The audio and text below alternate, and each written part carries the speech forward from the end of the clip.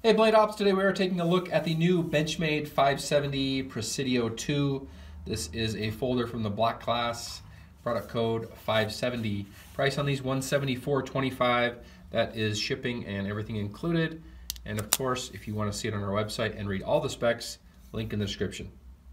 Here's the knife, solid aluminum handle scales with steel liners. See the construction there.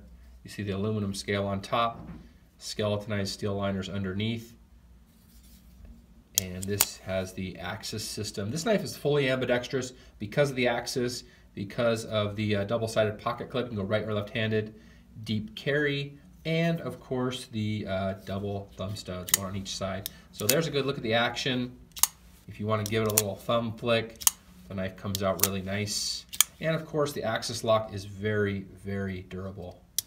So 3.72 inch blade, S30V. It's got kind of that matte bead blast finish.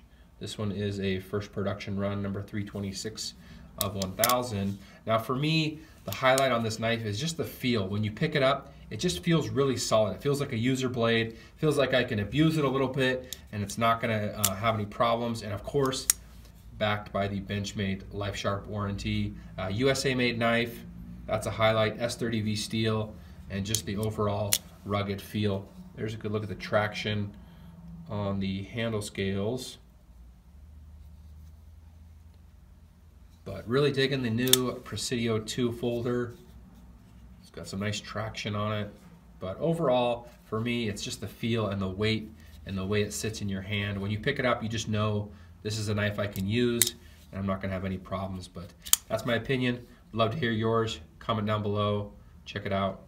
BladeOps.